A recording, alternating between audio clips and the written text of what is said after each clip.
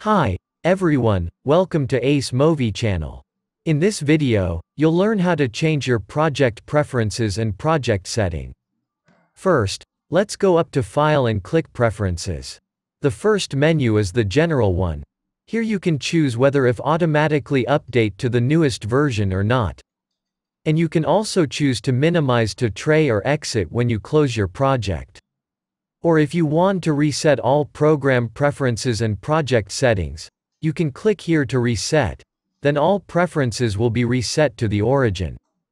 In the Folders menu, you can choose most of the files you create in AceMovi are placed on your computer by clicking Browse on any of these. You can choose where the program will keep your file. The Time menu will let you set the default duration for the photo, text and transition. When you drop a photo into your timeline, it will add it to your video for the duration you specify here.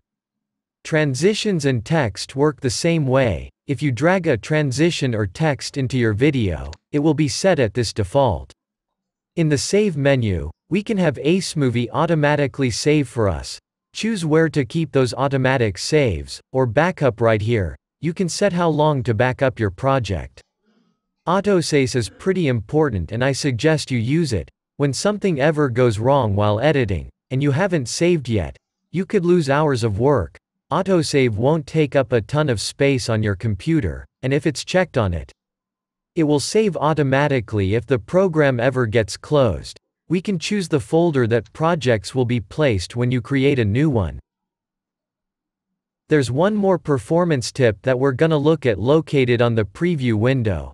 Clicking this icon will let you change your playback quality. This can be set to anything from half quality all the way to 1/16. If your footage ever seems to be lagging in the same way, you can change this setting to help it out again. You are adjusting only how you can see the footage while you edit. When you export the video, everything will return to full quality.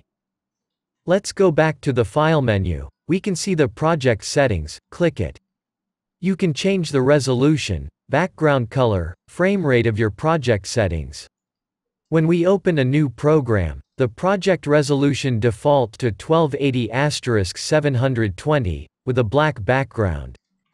When you add your video to the timeline, and the project setting is different to your video, you want to keep the project setting the same with your video.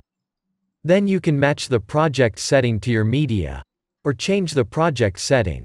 Thanks for watching. Check out our other tutorials to learn how to edit video with AceMovi.